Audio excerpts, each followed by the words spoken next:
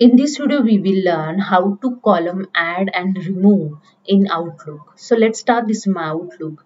Here you see the Outlook view of emails. So here you see the from, subject, received. These are the column in Outlook view.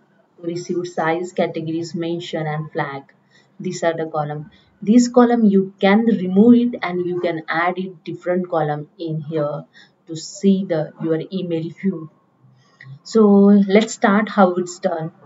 Just go to the view tab and in arrangement group here you see the add columns option. Just click on it. When you click on it, the add columns, you see the one dialog box show columns. Here the mention the maximum number of lines in compact mode 2. Here you see the 2 line is show of your email view. Okay. So your email show the 2 lines. Okay. So, and next is a select available columns prompt. There is a some option. You can use the different columns. So frequently used field, you can select the column from the frequently used fields. You can select the column from address fields also, date and time fields, all documents fields. There are number of so many fields available here. So you select it and choose your column, those you want to see in your email views. So I just select the frequently used field. In frequently used field, available columns is these are auto forwarded, CC, contacts, conversation created. These are the available columns you can add in your the email view. So, and here you see the show these columns in this order.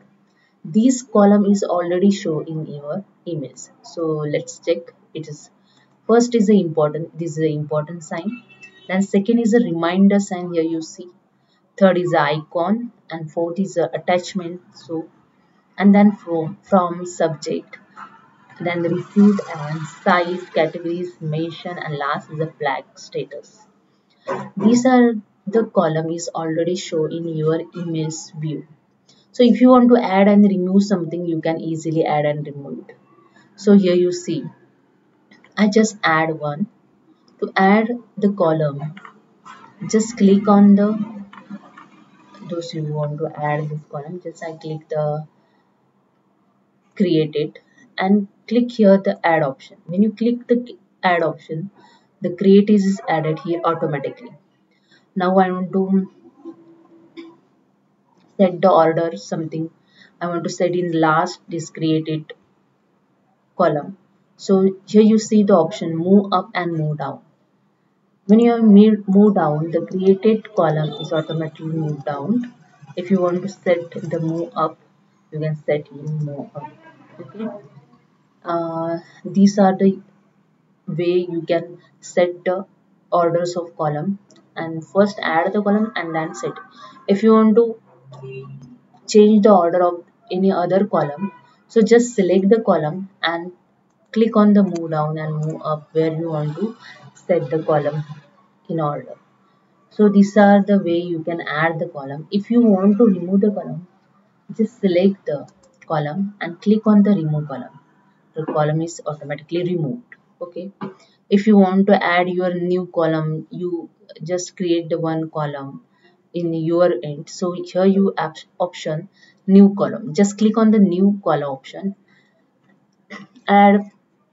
I just enter the G and text.